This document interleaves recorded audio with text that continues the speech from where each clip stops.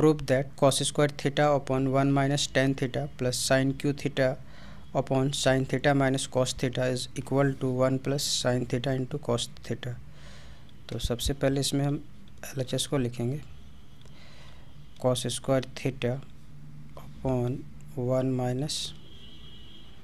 tan theta plus sin q theta upon sin theta minus cos theta so is equal to, तो ये term जो है वो sign और कॉस के रिस्पेक्ट में है, सिर्फ एक टेन में, तो इस टेन को पहले हम इसको साइन कॉस में चेंज करेंगे। तो ये cos square theta upon 1 minus sine theta upon cos theta ये होगा, और ये sign Q theta upon sin theta minus cos theta so is equal to cos square theta, और इसमें हम एलसीएम लेंगे तो ये cos theta होगा और ये cos theta minus sin theta plus sin q theta upon sin theta minus cos theta so is equal to, अब इसका रेसिप्रोकल करने से क्या होगा, ये कॉस स्क्वायर थीटा जो है वो कॉस थीटा से मल्टीप्लाई होने से ये कॉस क्यू थीटा होगा अपॉन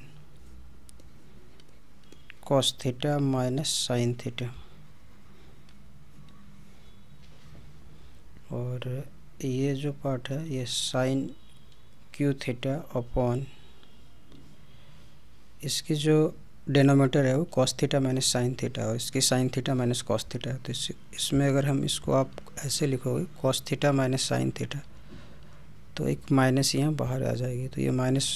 को हम प्लस से मल्टीप्लाई कर देंगे तो माइनस का साइन होगा। आप इसको ऐसे भी देख सकते हो कि ये a माइनस बी है, तो इसको पहले आप माइनस बी प्लस ए ऐसे लिख लो, और अगर हम इसमें माइनस कॉमन लेंगे तो ये b माइनस ए होगा। तो इससे क्या हो गया कि डिनोमिनेटर सेम हो गया, सेम होने से क्या होगा, इसके नोमिनेटर में कोई चेंज नहीं आती है। तो अब हम इसको cos theta minus sine theta इसकी एलसीएम होगी, और ये cos Q theta minus sign Q theta. अब हम ऊपर में आइडेंटिटी यूज करेंगे, ये ए क्यू माइनस बी क्यू की इसकी जो आइडेंटिटी होती है वो है ए minus B A square plus B square plus A B. तो हम इस आइडेंटिटी को यहाँ यूज करेंगे।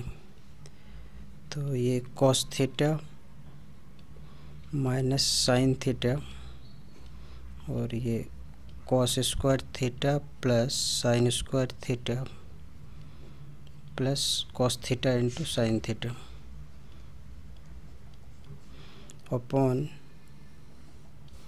Cos theta minus sine theta. तो ये पार्ट तो कैंसिल हो गया, और cos square theta plus sine square theta की वैल्यू 1 होती है, सो 1 plus cos theta into sine theta equal to RHS proved.